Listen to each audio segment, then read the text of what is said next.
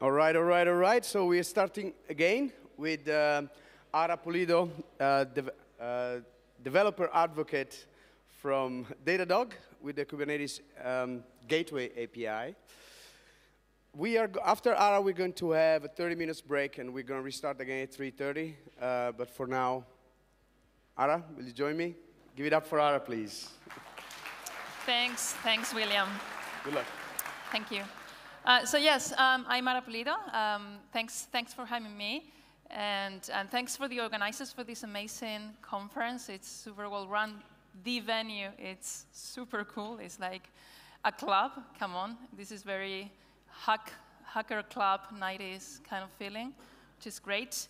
But today I'm going to be talking about Kubernetes Gateway API, which I consider it to be the new way to travel north-south. So just some words about Datadog. It's a platform that helps companies improve observability and security of their infra and applications. And that, of course, includes Kubernetes as a platform, but also the workloads, the applications that you run on top. We actually have a brand new office in Amsterdam. They're very keen to host community events. So if you have a meetup that you want to have a space to run, just ping me, and I'll put you in contact with the right people. But today, north-south traffic. What is north-south traffic? And I wanted to call this talk north-south, and also to explain a little bit this term, which not everybody knows, and I didn't know. And when the first time that I saw north-south traffic, I was so confused about it. What is north-south traffic? It's just external traffic into your cluster. I don't know why we come up with terms like that, but that's basically north-south, as opposed to west-east traffic, which basically means the traffic in between the services into your cluster. So this is more or less how it looks like north-south. But because of the slice format, most of my graphs are going to look like this, but always north-south. Good. So how do we do north-south traffic in Kubernetes? So usually what we do, we have to get a load balancer to get traffic in. And if you're in a public cloud, so if you're running GKE or AKS, and others,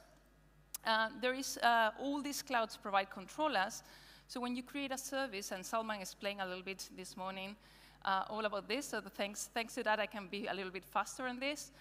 If you do a type load balancer service, the cloud internally is going to have a controller that is going to provision an actual load balancer for you. And that's how you get traffic in your cluster if you're in a public cloud. If you're running your own infrastructure, you can actually write your own controller to do the same thing. But what happens in reality is that you may have more than one service that you need to get traffic from external. And having a single load balancer per service is not a great idea because they are very expensive, because they are scarce. They actually give you an IP that is routable on the internet, and we know that there are not that many of those. So they get pretty expensive. So what we do in Kubernetes up until now is that we create these Ingress objects. And basically an Ingress object, it's an abstraction of things like reverse proxies, for example, L7 reverse proxies. So you are able to route traffic based on HTTP application level. So you can say things like, if the traffic is coming to corporate.com, route the traffic to my service called corporate, but it says shop.corporate.com, route the traffic to service e-commerce. And that's usually what we do. And this is how the Ingress object looks like. It's basically that. There are a couple of more things you can do, things like TLS termination and put it there. But it's very, very simple. It's a very simple spec. It's part of the networking core Kubernetes API, so very official. It's GA. But it's super simple. It's that basically you create rules based on, for example, the host. And you can do reroutes based, for example, on URL prefixes. Again, you can do a little bit more than that with Ingress, but that's more or less what you can do. In this example, if the traffic goes to foobar.com/foo, it routes the traffic to service 1 on port 4200. If it does /bar, it goes to service to port 80. And that's very simple to understand. It's a very, very good abstraction, to be honest. So we're good. Yeah, we're right. We can finish this talk today. Not quite. If we step back a little bit, we know that in Kubernetes there is this reconciliation loop. We have a set of binaries called controllers that basically what they do is watching for changes on your cluster for specific resources and do something about it. And there is a component in Kubernetes called the controller manager that has a set of controllers. You have controllers for replica sets, for deployments, for other things. And those come from Kubernetes itself, so from the Kubernetes distribution itself. The Ingress object is not like this. The Ingress is a core Kubernetes API, but it doesn't come with a default controller. You have to deploy it on your cluster externally. So you only get the API, but not the controller with it. So what happens is that many options. I just put here 4 of them, but basically any open source project or company that they are on the realm of, I don't know, API gateways or reverse proxies, or all that area, probably are going to implement one of these Ingress controllers. And this should be fine. Like the API, its core is there, so you should be able to move from one to another, and everything should be fine. The problem is that the Ingress resource is pretty simple. And you may want to do things, very classic things that you do with reverse proxies, like shifting the traffic based on weight. Like if you want to do canaries or A/B testing or things like that, you may want to say, OK, send 90% of the traffic to the first version of my application and 10% of the traffic to the second version. But the Ingress object doesn't allow for this. But because it feels like it should, all these implementations started to actually accepting to do these things in several ways. Again, the Ingress object only allows for many, like very small number of things. But here comes Nginx and says, OK, my users wants to do canaries. So if you want to do canaries using the Ingress object, you're able to hack it a little bit with annotations. So we are going to provide you with annotations that our Ingress controller understands, and you're able to do these things that you want to do. That's great, but then comes Contour and said, OK, if with our Ingress controller, you're able to do anything that you want to do with Ingress, but if you want to do something more, you're going to use these CRDs that we came up with instead. Same with Ambassador. They came up with different CRDs, and Con with a plugin that is not even part of the open source release. So you can start seeing the problem already. And this is not only happens at a L7 reverse proxy level. This is where the problem is really, really apparent, but it also happens at an L4. So because the spec of service in Kubernetes only allows to say type load balancer and nothing else, cloud providers also do these things because they say, OK, I can provision for you a load balancer, but I actually have 3 types of load balancers. Which one do you want? So because you cannot say that, you, for example, in this case, is an example with gkey, you can create an annotation to get, for example, an internal load balancer. So we have a problem in Kubernetes, and this is why they came up with Gateway API. So Gateway API to the rescue about 3 years ago. So it took a while until this was more or less usable.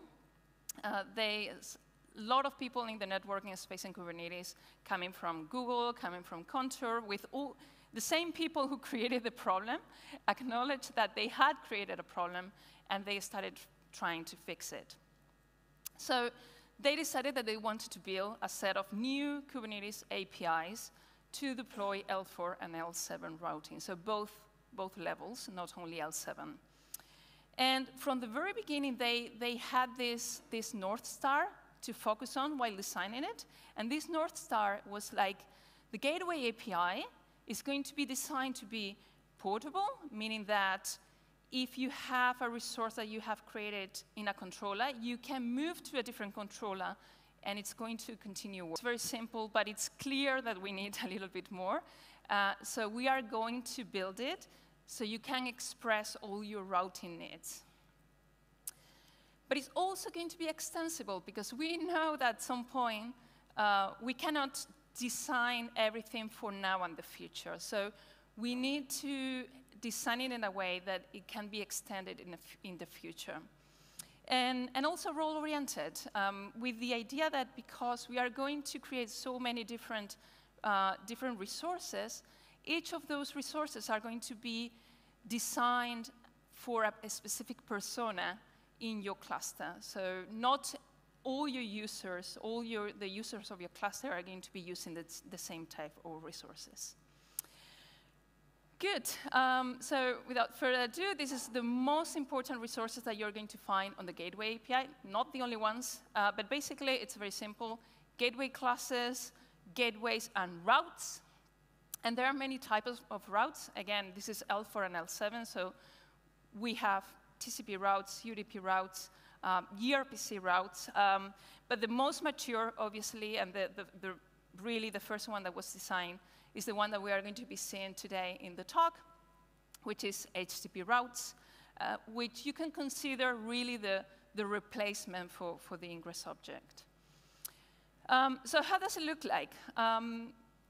The gateway class, and thinking about this role-oriented model, is going to be created by infra providers and nobody else. So if, for example, in this case, if you're running in this example, if you're running a key cluster with Gateway API, which already you can do, they are going to have these gateway classes for you. So instead of having to create an annotation for the type of load balancer that you need, they are going to have those created for you. You can see there is a typo, external. This is actually on GKey, so if you create a GKey cluster, you can see that there is a typo on their definition of gateway class, at least last time I checked, which I found it very funny. But then once you have those gateway classes that you can use as a cluster operator or as an application developer, if your policy allows for that, again, this is the different resources allows for a very specific RBAC rules to control who can do what. You're able to create those load balancers by creating gateways on your cluster. And you have to specify basically a gateway class. If you do this in GKey, again, I mentioned GKey a lot because they have a very, very mature implementation, not like other clouds at this point. But today we are going to do a lot of examples on HTTP routes, which I think are the most important ones for most people, and most people are application developers. I didn't have time to do demos. I only have one demo for today, and it's recorded. I have actually 3 examples. I'm going to show 2, one of them with one demo. I didn't have time while I was rehearsing this talk. I was already over the time, so I decided to reduce a lot. But you can run everything, all the examples on a kind cluster. If you clone that repo, you have all the examples. So you don't need anything else. On those examples, I'm using Contour as the controller. And the reason why I use Contour is because it's open source. And also, they have a very, very up-to-date implementation as well.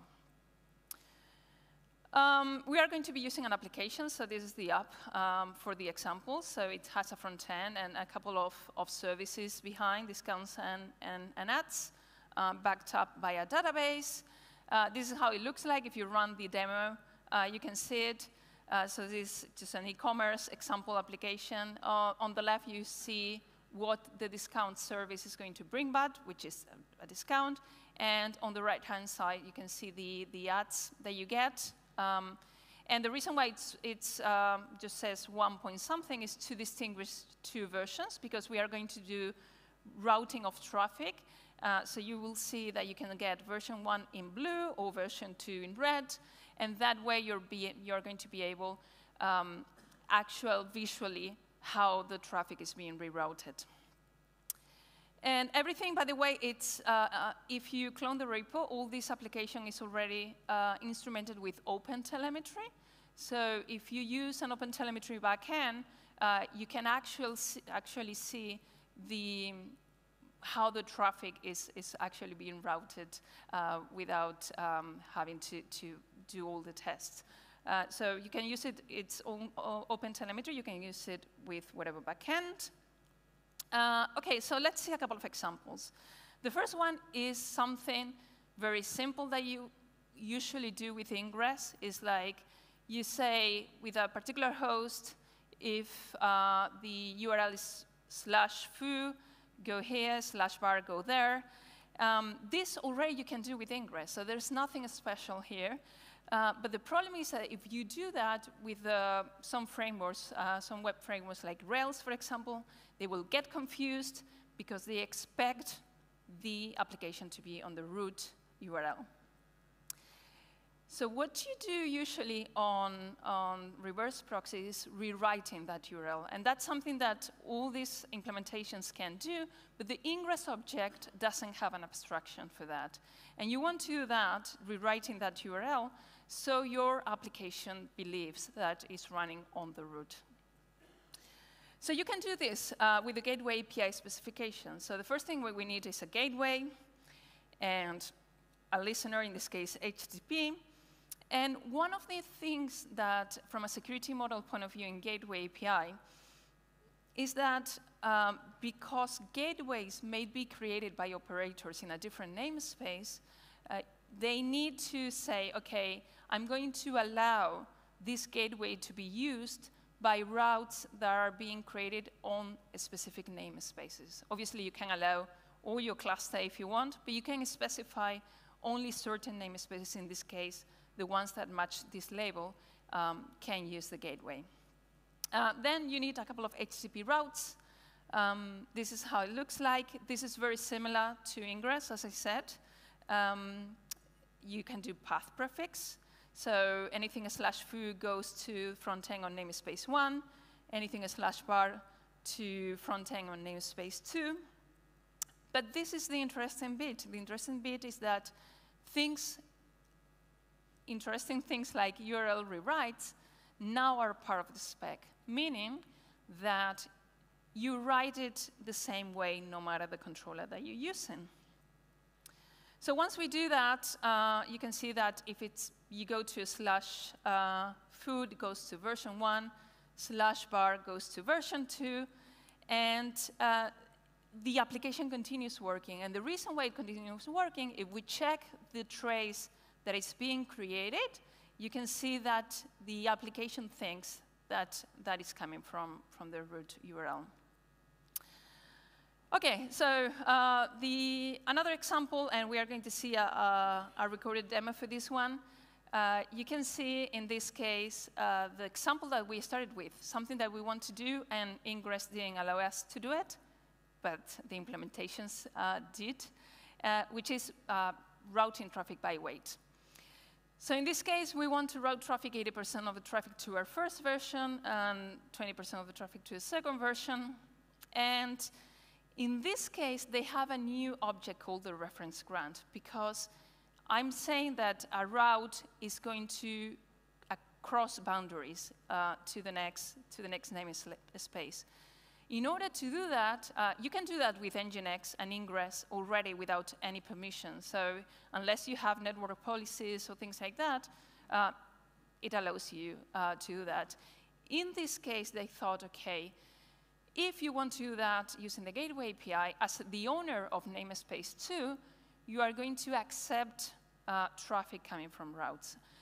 So the way we are going to do that is, first, we create the HTTP route that has two backends, one in namespace 1, one in namespace 2.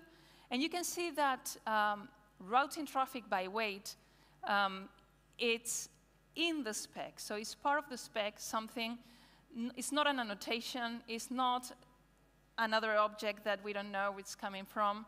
It's actually part of the spec, so something that you can do in the spec.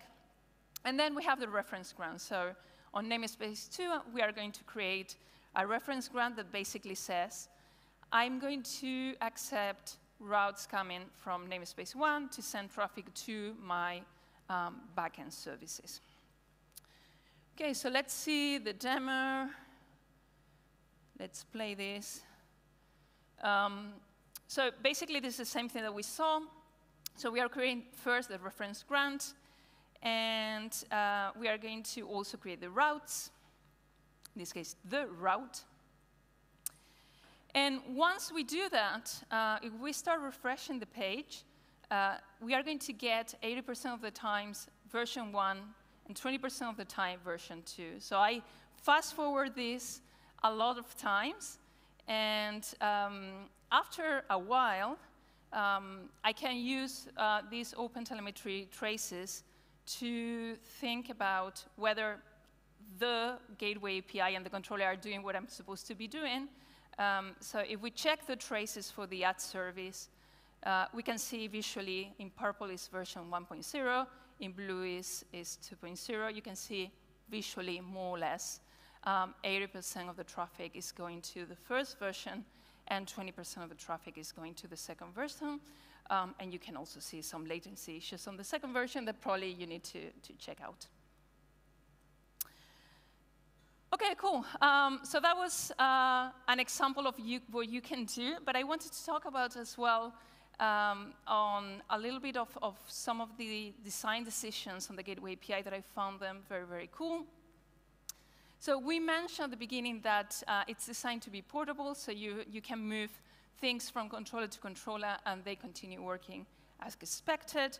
How do they do that?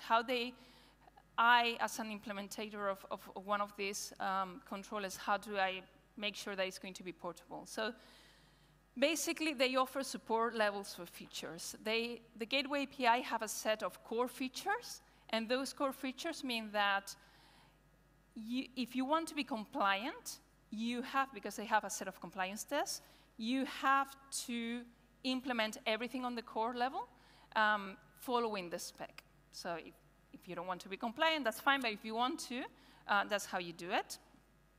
Then there are a set of extended features, meaning that it's optional for you as an implementation to implement this set of features, but if you do, you have to do so by following the spec. You cannot create annotations or tricks. You have to follow the spec.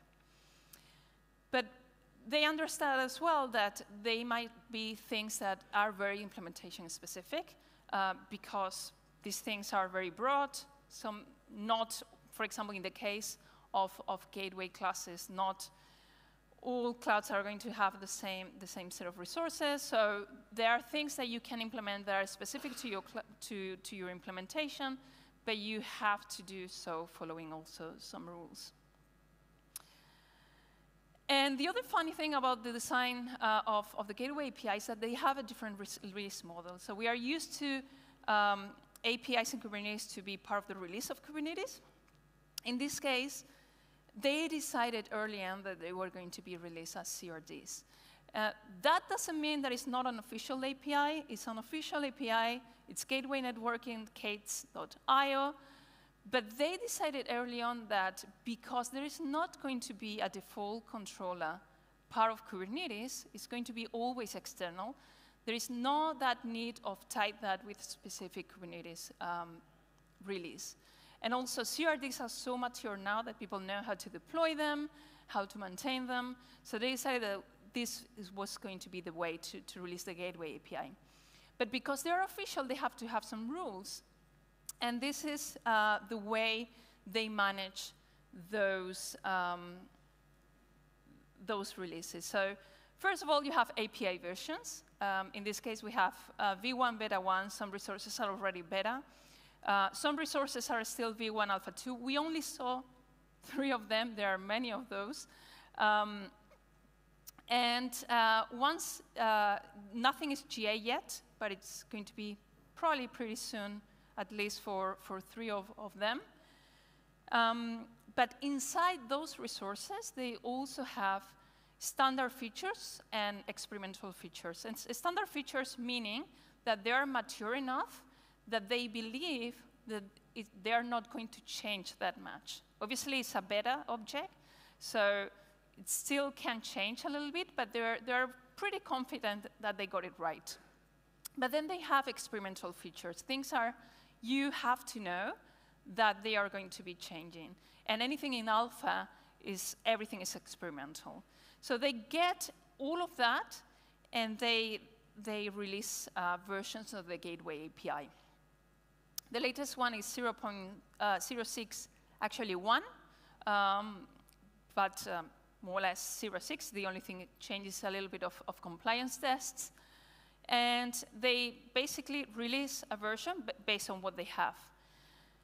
But then you have, as a consumer of the Gateway API, you have 2 ways of getting, 2 channels to get that, because it's not part of Kubernetes release. So you get it through these channels, depending on what you need and the level of maturity that you require for your clusters. So if you get 0.60 from the standard channel, you're only going to get V1 Beta 1 resources and only standard features of those resources. And actually, on the demo, if you clone that repo, in the demo, we are using experimental feature. URL rewrite is an experimental feature, part of HTTP route, which is a V1 Beta 1. So what I did is to download 0.60 from the experimental channel, in which you get everything. You get V1 Beta 1 resources, also Alpha 2 resources, but you get experimental features as well. OK, so coming to the end. So just a recap, Gateway API is a new Kubernetes API extension to standardize vendor implementations for both L4 and L7. It's an official Kubernetes API, but it's based on CRD, and this may confuse people at the beginning, but I believe that it's going to become a pattern. So they are the first ones, but I believe more APIs will be written this way. And if you use it, watch out for 2 things: support levels, if you're choosing an implementation, and also the maturity level. So what type of experimentation you allow in your cluster. And that's it. Thank you very much. Datadog is hiring, so if you see anything on our careers page that looks interesting, let us know. And that's the repo in case you missed it. Thanks.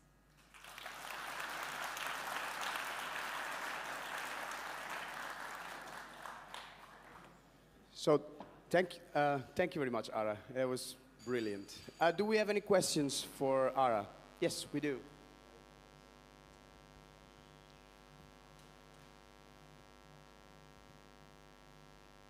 Two questions, actually.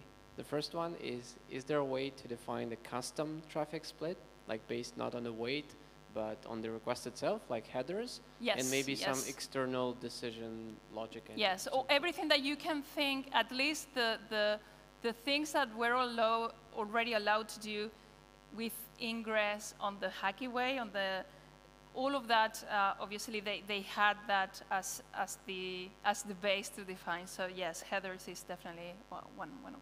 Okay. And the second question, is there like version compatibility metrics between Gateway API versions and Kubernetes cluster versions? Again, it's a CRD, so it's if you can use whatever version you're in. Okay.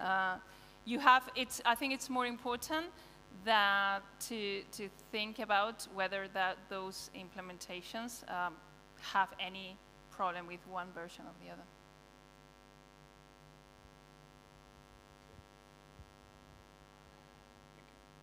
I noticed one thing regarding the CRDs that you mentioned. Basically, the first time I saw the API was that in order to include it into the cluster, you had to actually install these manifests to make the CRD accessible.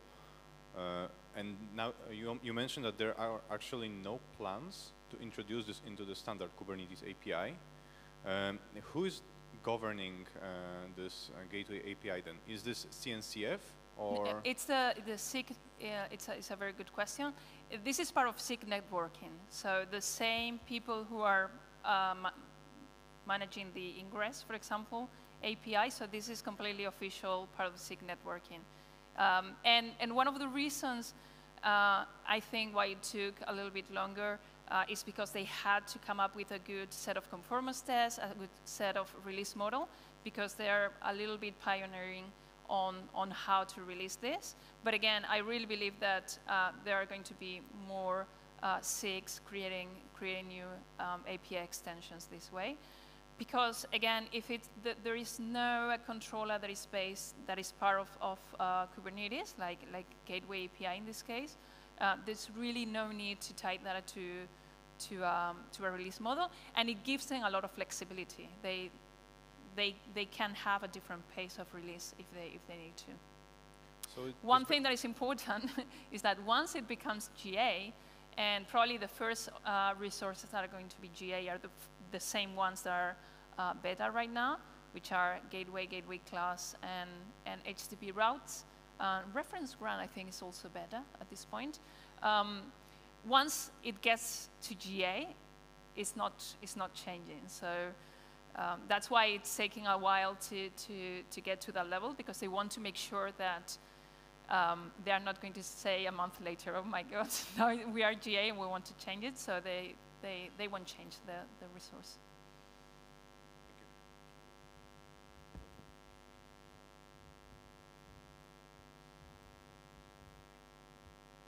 Thank you very much, Ara. We are going to have a little break now until 3:30. At 3:30, we are going to have Christina Devochko. I don't know if I'm pronouncing it right. Pretty sure not. With managed services, with managed Kubernetes service. So you're free for half an hour. Thank you.